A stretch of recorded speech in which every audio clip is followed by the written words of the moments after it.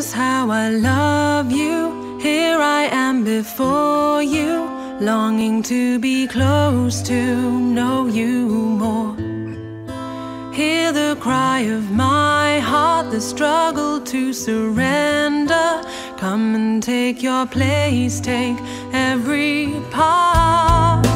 Hold me close, I want to be found in you, Lord and holy.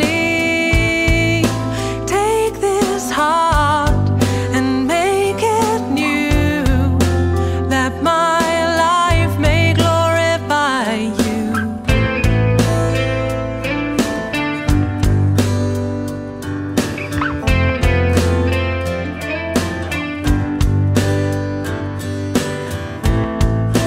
Jesus, how I love you. Here I am before you, longing to be close to know you more. Hear the cry of my heart, the struggle to surrender. Come and take your place, take every part. Hold me close, I want to be found in you, Lord and holy. Take this heart and make it new, that my life may glorify you. Hold me close, I want to be found in you, Lord and holy. Take this heart and make it new. It's great, it is wonderful, and it is joyous to have an overseer that I've known for many, many, many years. And I love his heart and his character, and he's a godly man that we have overseeing us. So thank you, Hans. You're welcome. Come and share. Thank you. Thank you. Can you help me with this? I can bring it a little closer. Yeah. So good to be back again, even if the circumstances are, of course, joyous and Mikey dying. But at the same time, it's a joy to praise God for people that goes into His presence. And the joy to meet you today again, friends, brothers and sisters. Since I was here, I have celebrated 50 years. Can you imagine? No, I'm much older. But it was 50 years since I experienced the Holy Spirit in my life for the first time. I knew about the Holy Spirit, but I was convinced, being a part of the Lutheran Swedish Church, that that thing, the baptism or the filling of the Holy Spirit, happened when I was born in my child baptism. So at the age of 20, so I'm going to 70 just in a few weeks, and that is interesting. You can pray for that, because the number 70 sounds very old, right? At least for me. Okay. Anyway, I discovered that God wanted more in my life as a student. And I was sure since I was 16, when I preached the first time. I came to the Lord when I was 14, 15. In confirmation. I'm so thankful for the church for pointing to Jesus for me. Anyway, I hadn't met the Holy Spirit personally. So I was at this boarding school, and we were studying hard to prepare ourselves for ministry and being a priest in the Lutheran church. But one night we were out eating pizza or whatever, just sharing life, enjoying life. It was much good that happened. And but there was a hole in my commitment, in my discipleship as a follower of Jesus. And suddenly, you know, when the Spirit comes, he also speaks the truth. And Jesus said, it's good that I leave you, otherwise the Holy Spirit will not come to you. And when he comes, he will speak about truth. And the truth was that I made some compromises in those days. So I started, and the other three that was around the table, they started sharing about the compromises we all have made. And suddenly our sin became obvious. We were there to prepare ourselves to go out in churches and into streets, whatever, and share the good news about Jesus. But we had started compromising things that was not okay. Maybe not too bad, but it was not okay. So in the period of, say, 2 months, we started praying together, and we started sharing our sins, and we confessed our sins, and we started reading about, someone said, you need the Holy Spirit. And I said, yeah, but I do think I got it when I was baptized as a child. But anyway, I just realized that whether that was true or not, I needed more. So I was going for God. And he said, you know what, Hans? You spoke badly about this person. And he showed me this man. I saw him vividly. And I knew exactly what he had said about me. So God said, you know, you need to go to him and you need to confess your sins and ask forgiveness. And I went to his room. There was a boarding school, and I knocked at the door. And I tried to say to the door, well, you should have heard what he has said about me. And God said, you know what, I know that. But it's not about him, this is about you. You have to do this. So he opened the door and I said, my friend, I'm sorry. I spoken badly about you. Would you forgive me? And he did. And those kind of things happened over the month, for 2 months' time. And we started praying together. And finally one day, the 6th of November, 1972, we came together, and someone has read this old book, nowadays old book, about charismatic renewal and the Jesus people. And it was about speaking in new tongues. It was about 9 o'clock in the morning. And we studied those books, and suddenly we realized we need to receive the Holy Spirit. I needed to be baptized, or at least deeply filled with the Holy Spirit. That was my need. But how do you do that if you are in a church setting that is very clear? This is those kind of prayers when you lay hands on each other. That's for bishops and vicars, maybe priests, maybe pastors, but not for lay people. So one evening we decided tonight is the night where we're going to pray laying on hands. And sure enough, we started praying, but then after 2 hours, no one knew exactly how to do this, how to administer the laying on hands. So I was sitting in the very corner in a very large room, and I said, God, this is ridiculous. You can do anything. I submit myself. Whatever it takes, I'm willing to do whatever.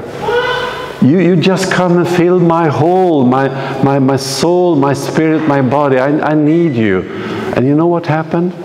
And God does this personally. He doesn't go after, first different points.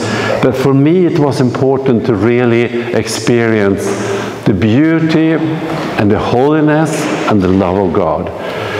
So I was sitting there, and suddenly this, energy maybe took me into the very middle of the room. I had no idea how I actually came there, but the light of God, the fire of God was just coming over me, filling my body, and I knew only one thing, that Jesus is real.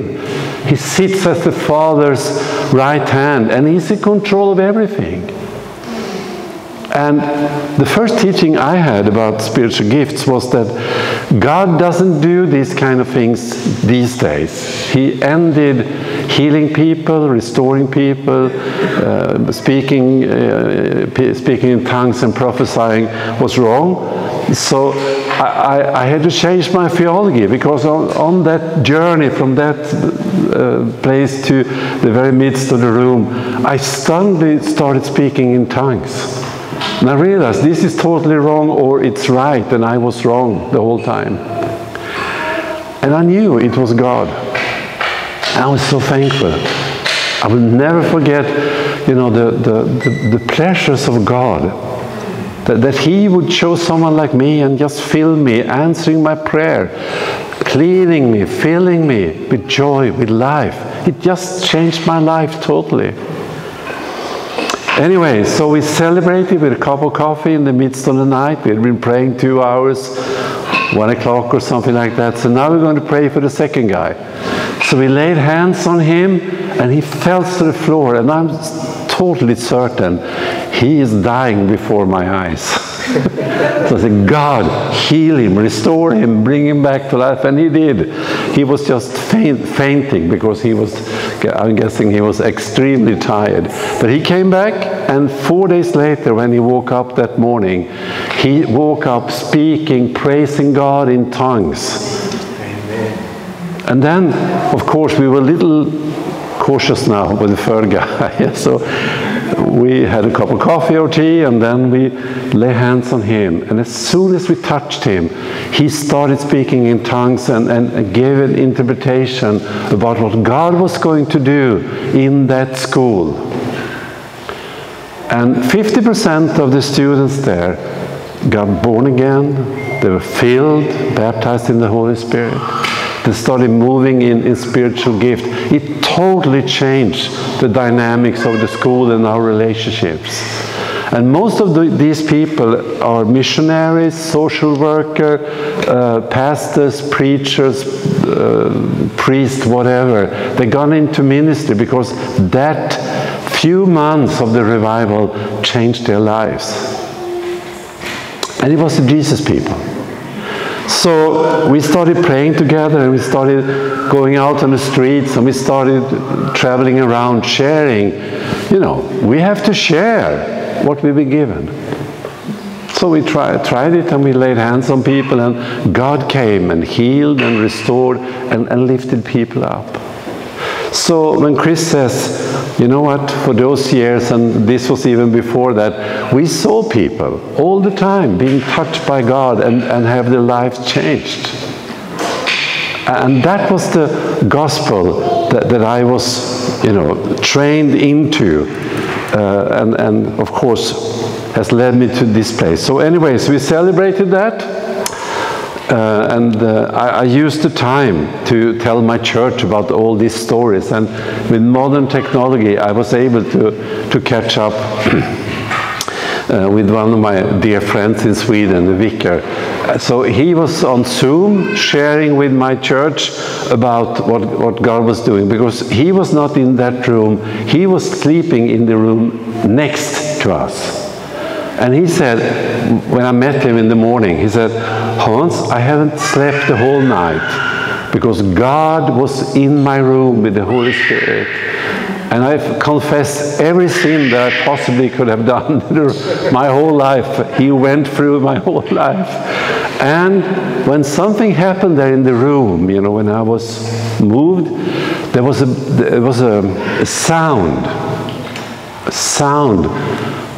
or a crash or something, and the Holy Spirit came on me.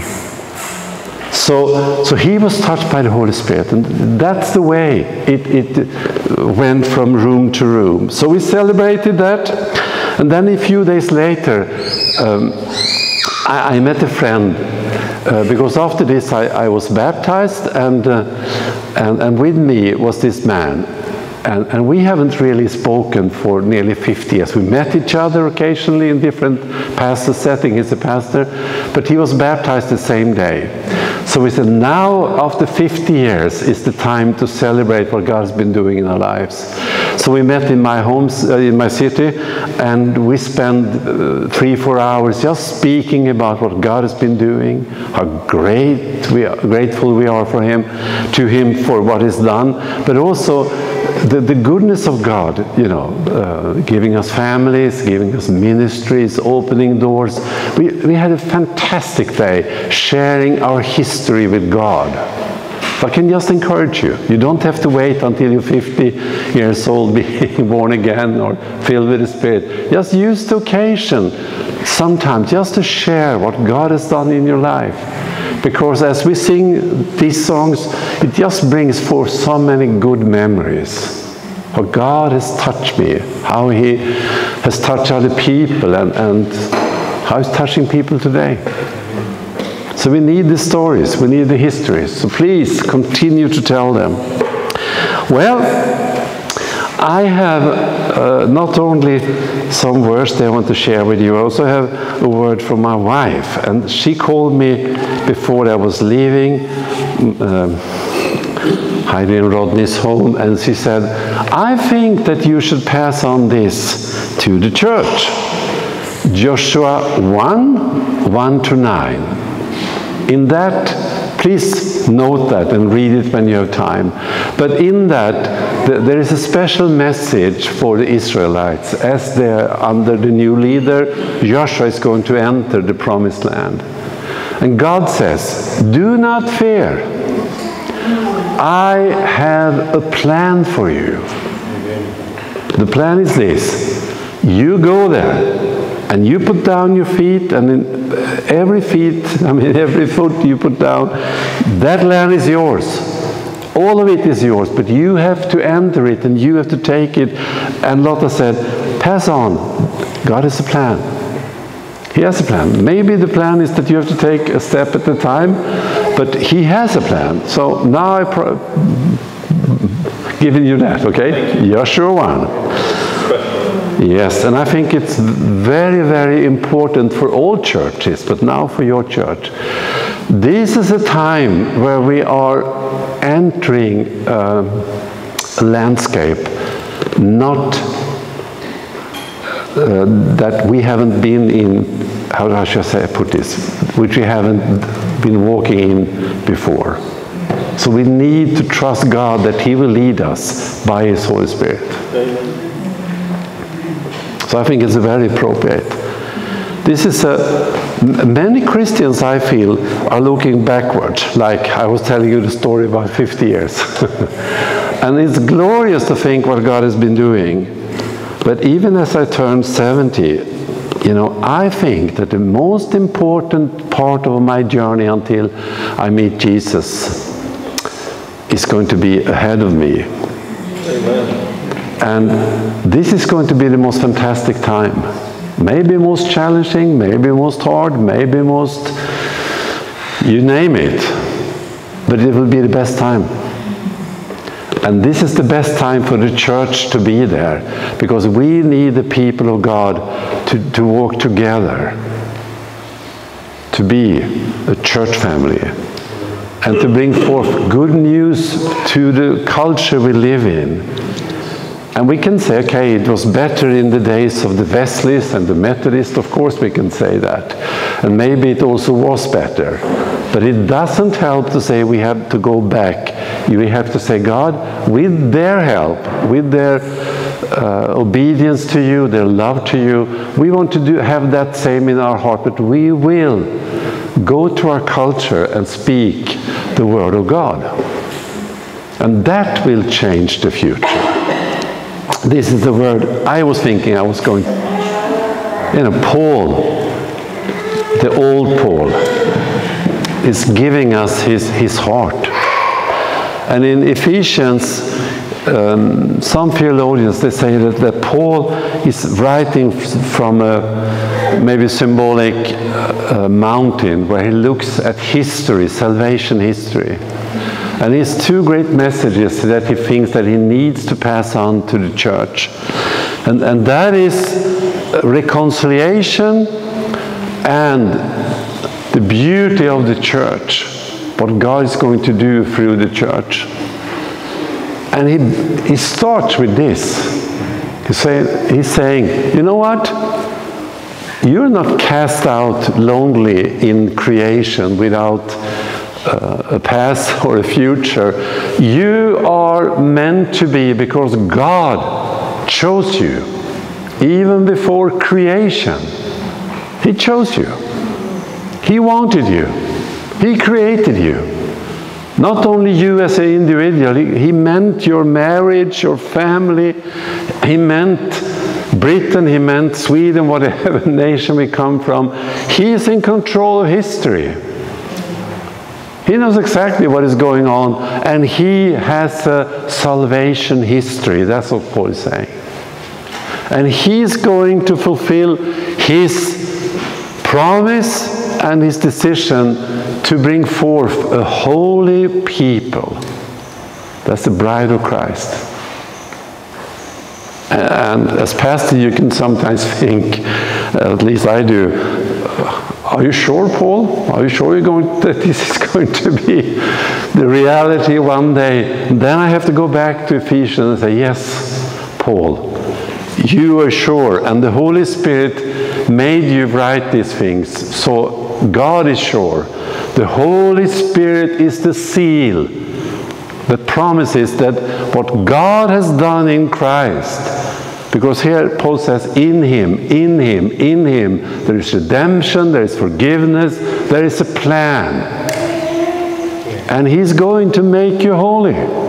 You will stand before Him as an individual, but even more importantly, maybe the people of God will stand before Him. And there will be no division, no walls, he says, even between Jewish Christians or heathen Christians with a heathen meaning background or Jewish meaning background. It will be no division between people. Everyone will be included.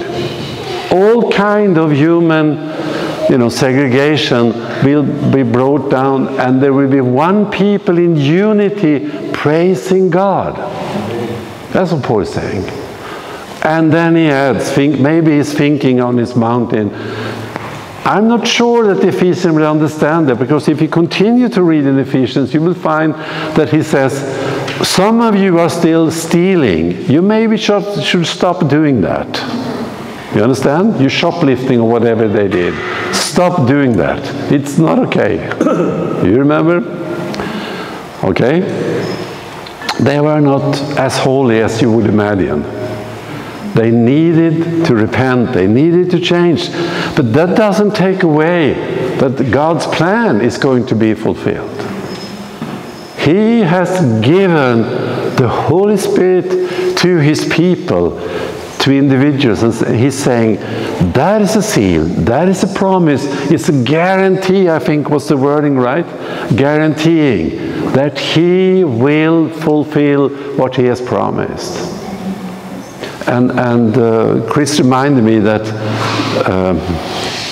one of the fathers in the church, John Wimber, the founder of the Vineyard and maybe influencer of New Wine and those kinds of groups, he made it a plan in his life that he would know Ephesians word by word, just to remember how God speaks a promise. This is what Paul sees in the end of his life. He sees reconciliation, he sees redemption, he sees salvation history, and he says, that's where you come from. That's your real history, from God's plan from eternity, that He will bring forth a people that will worship Him together with the angels and seraphims and cherubims, whatever they are named in heaven. Every creature will worship God. God will. He will succeed. There is no way salvation history is not going to be fulfilled. And because of that, you and I are called, and we as a church are called to go out on the streets, to our neighbors, to the students we study together with, and the workers we meet, or elderly people that come together for a cup of coffee. We need to give them the good news and tell them, this is really good news. I know where you're coming from. You're coming from God. I know why you're here. There's a meaning in your life. I know where you're going. You're going to meet Jesus soon. Are you ready for that? We have good news. You can come to know him even now and have eternal life. And as you meet him, he will speak to you and say, well done, son. Well done, daughter. You are welcome. We have a wonderful message. And over these days, Chris and I, we've been speaking out of this experience with the funeral of Mikey. Hearing that Thanksgiving service and seeing all these people singing these beautiful songs about heaven and the love of God to his church and to individuals, and knowing out of all these things where people spoke about this man of God, his heart was for Jesus. He knew why he was here. He was satisfied with his life. He knew why he was on earth, to preach the good news. And that's why you and I are here too. That's our main purpose, to love him, to worship him, to enjoy him, and to share him with other people. And you know what? We live in a territory, both in Britain and Sweden, where people don't even know that Jesus has existed. They don't even know who Jesus is. They never heard about him. And you think, well, Britain and Sweden, that is Christian nations. And when I meet the immigrants in Sweden, they say, well, you are a Christian nation. No, I'm not so sure about that.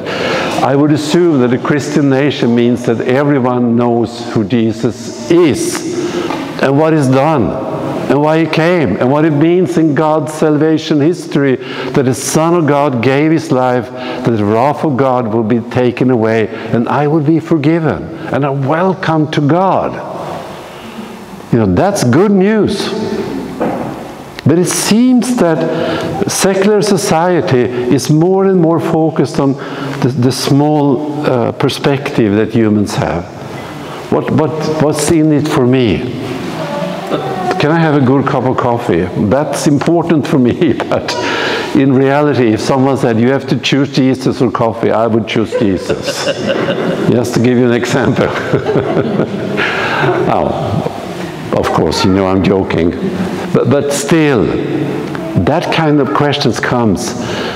So when we are out on the streets, as we were just part of for a short time yesterday on the prayer shares, we also out and we serve people coffee and they speak with us, and they always ask questions, especially men like 50 years old, 60 years old. They ask questions, why on earth are you giving away coffee or a bun and whatever, donut, whatever we give them? And so we do it as a small token of the love of God, the love God has for you.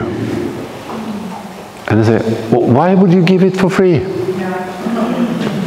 And can you imagine, men, successful men, maybe rich, whatever, they look at us, and some men look at us with sadness in their eyes and they say, no one, can you imagine, no one has ever given me anything.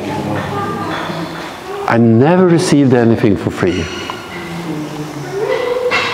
One day, we were standing out and we were serving some pancakes, something to eat, and then we had table. It was nice weather, which is not happening every day. So this was summertime, and there was a group of people coming, businessmen with suit, and they came just from a meeting, and we gave them some pancakes and some coffee, and they sat down and ate and had a good time, and we spoke with them. And when they were ready to leave, this Swedish man came up to us and he says, excuse me, they also really tried hard to pay for the pancakes. He said, I want to pay. I can do it, yeah, but we see that you can do that, but we are not willing to receive anything. We want to give this for free. It's just a token of God's love. It's for free. So they tried to pay and said, no way we're going to receive money. This is for free. The gospel is for free. It's good news. And the best in life is for free, right? So the Swedish man comes up to us and says, I need to tell you, thank you for today. You see, we have been in a business meeting for 8 hours. These guys are Americans, and they have, you know, how do you push it? The message to us.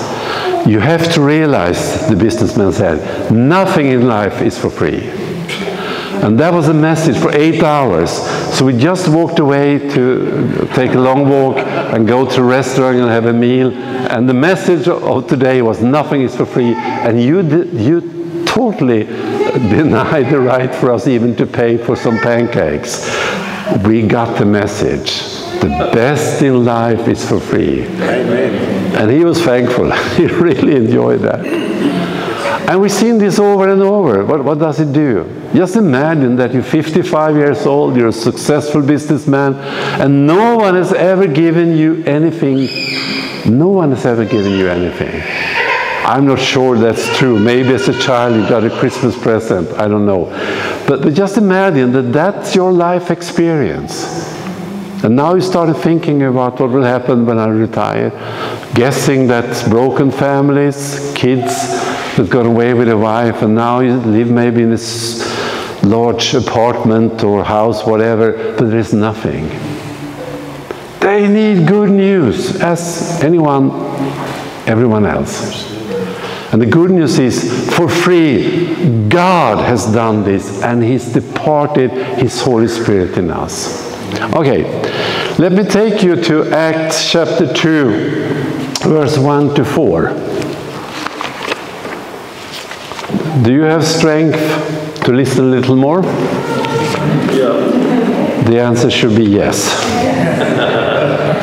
You have the microphone. I have the microphone. I'm quite strong, even if I'm old. And fight for it. And I was in north of Norway speaking at the Baptist church. And the Baptists in Norway, they love the Bible. So they said, we want you to have 7 Bible studies and preach services over this weekend. And when it finally came to the 7th, my brain was washed and hot, and I didn't think and I didn't notice about time. I was just preaching. As I promised 7 times, I will do the 7th also. And time went away. So finally the pastor stood up. Can you hold this? And he did like this. Do you know ice hockey? Keep the time. Yeah. He said,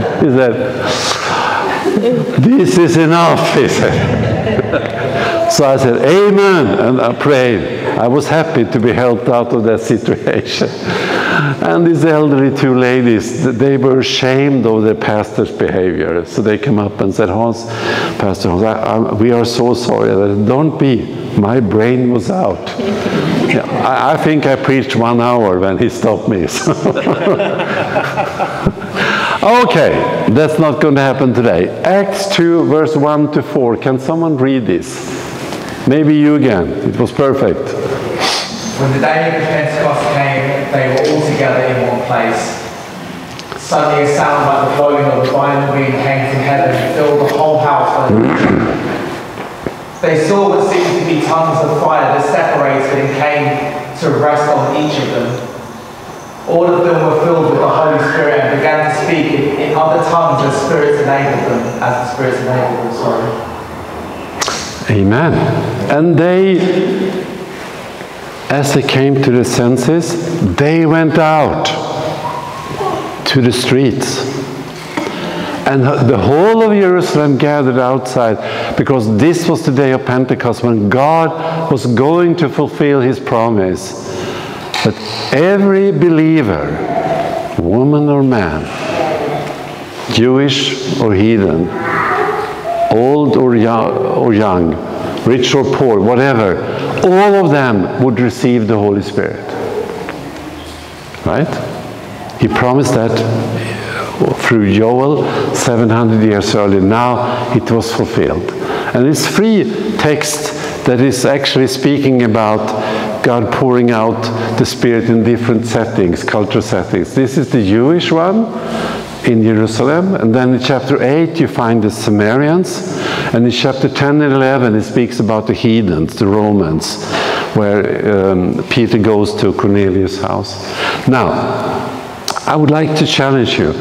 if you have time today, tonight, or tomorrow, whenever it's a good time for you, please remember to go to these texts, Acts 2, the whole chapter, chapter 8, chapter 10 and 11, and read them, all 4. And just check out, this is the question, what is the Holy Spirit doing as He presents the presence of the future? Meaning, when heaven invades earth finally, when history is over, what does the Holy Spirit do to show us how the future looks like? Now we have looked into Ephesians and seen what God has been doing. Now I want us to look at what the Holy Spirit is doing as He is birthing the church. And He invites them to see how does the future in heaven, the reality in front of God, what does it look like when the Holy Spirit makes that obvious, present in their midst? That's a good Bible study, but let me hint at some things. It says that tongues of fire came on the disciples. Tongues of fire came. It was a wild sound because God, the Holy Spirit, was moving. It says that they started speaking in tongues so they could actually communicate the glory, the praise of God, who Jesus is to people. And as you follow the text a few verses down, you can see that Peter is standing up defending what they are doing, because they went out preaching to the people, not knowing these languages. They went out and speaking it, because now the judgment over Babel is over. Now people will understand through the Spirit what God is speaking to people. Amen. The judgment is over. The Holy Spirit is sent out. And you and I are able to go out and say, is that happening today? Well, a friend of mine, 18-year-old, he was so much on fire. He wanted to go to Albania. And these were in the old days when it was communist system. And the president of that nation, he said, this nation is the first atheist nation. No one believes in God.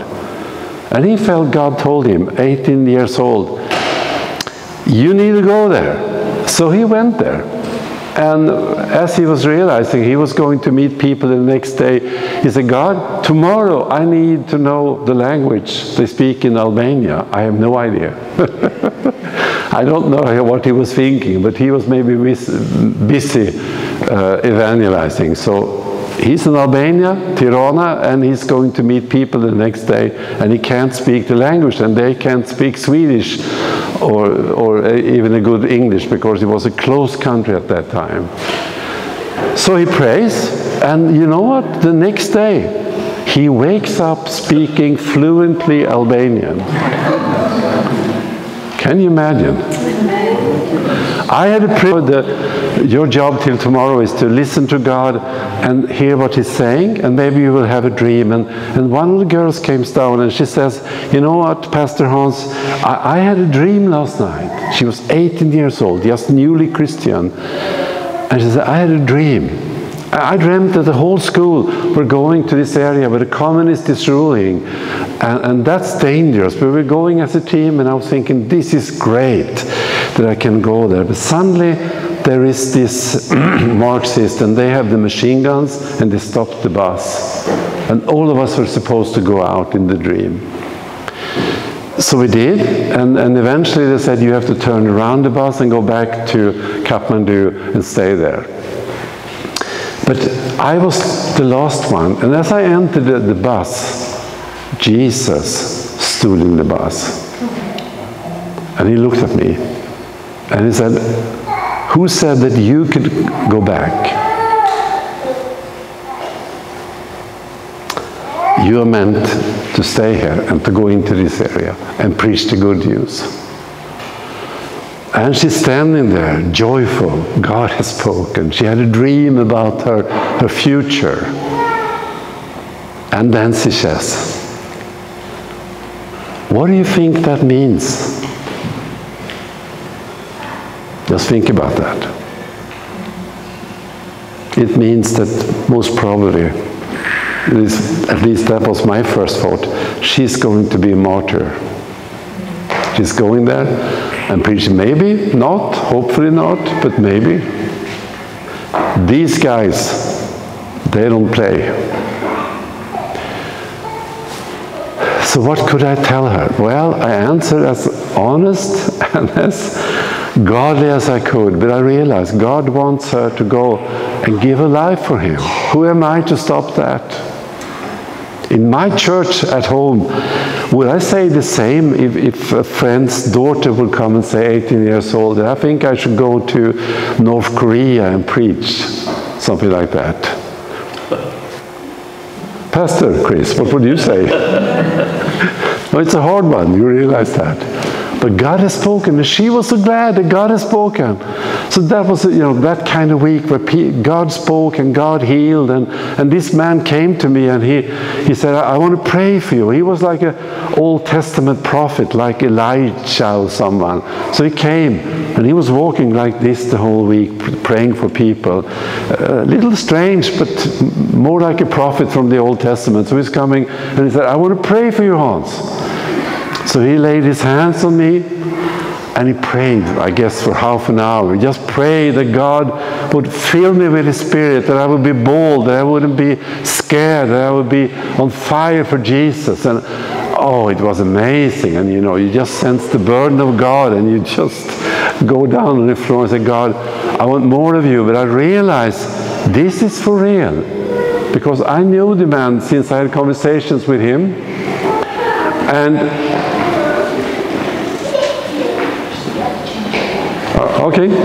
and he told his story. He said, I just came to the Lord, and my village hated that I came to the Lord. So some of the men in the village came after me, and they kicked me and they boxed me, and I was more or less dead. But my family came after me, and they took me to their home, and in 3 days, without sleeping, they prayed and they prayed and they fasted and said, God, you have to wake him up. And he waked me up. And I wasn't healed in my brain. I was so damaged. So for 3 months I was walking in the woods around my village. But then God came and healed me and sent me to this Bible school to be trained. I said, what are you going to do? And he said, I'm going back to my village. They need to hear about Jesus. That's the kind of apostolic things that goes on and it goes on and it goes on, because He's worthy of that kind of commitment. Now, here they speak in tongues. I will just end soon. Chapter 8, I hope. Okay. They speak in tongues. Chapter 8, change lives is the secret. Chapter 10, it's about heathen can be part of God's family. Anyone can be part. Whoever you are. But there is a secret in the kingdom of God, and that is, it seems like when God starts to move, that the needy people will be the first one who comes. And we have to be prepared that there's a need to be prayed for maybe every day until it happens and they start going out. Okay, thank you. Now it's time to stop. Shall we stand up? Jesus, how I love you. Here I am before you, longing to be close to know you more. Hear the cry of my heart, the struggle to surrender. Come and take your place, take every part. Hold me close, I want to be found in you, Lord and holy. Take this heart and make it new, that my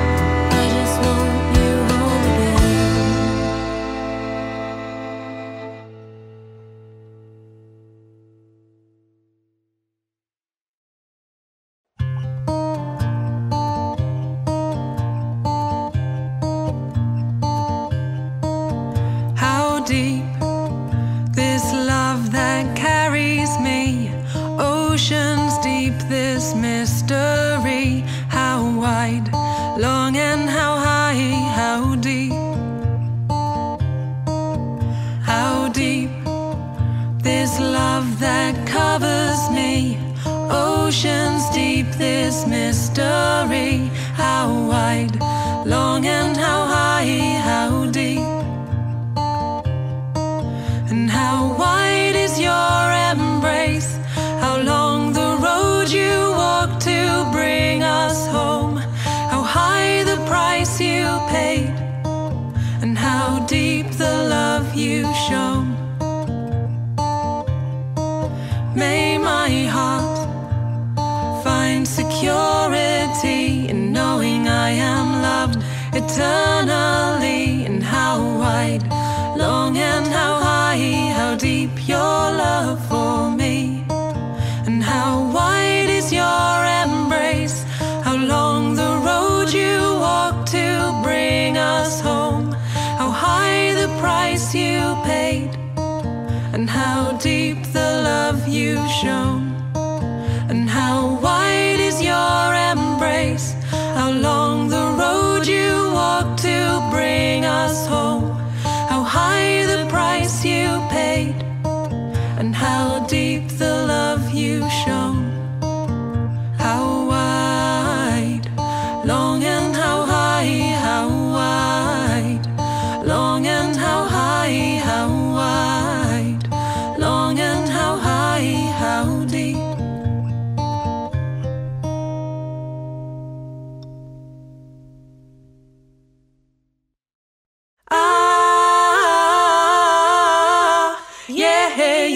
Yeah, rescue me, when my heart is dark and too blind to see.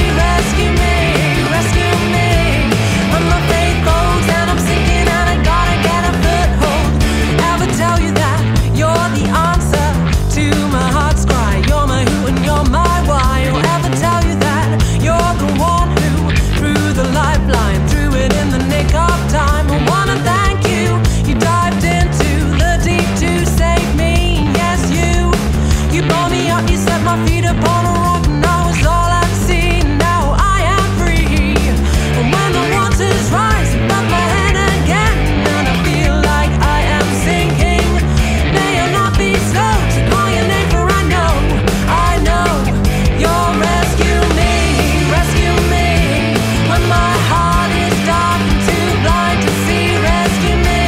Rescue me, when my faith falls and I'm sinking and I gotta get a foothold. Jesus,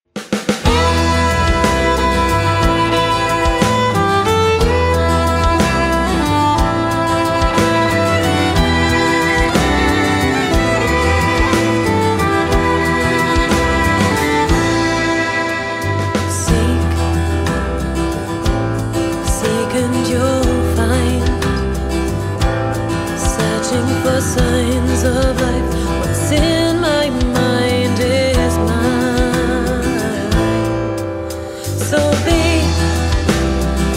who you are without trying. Leave the past behind. If the shadows are chasing you, stand in the light. Hey, hallelujah. Be there again by your side. For the life I have found to be mine, to be mine.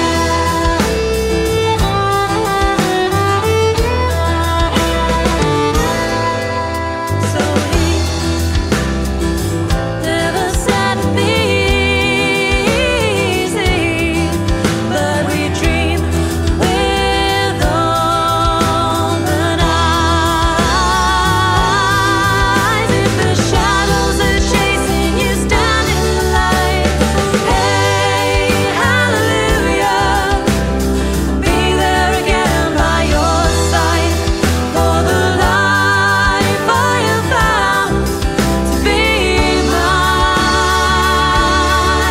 Oh, hey, hallelujah. No, I will stand by your side. For the life I have found to be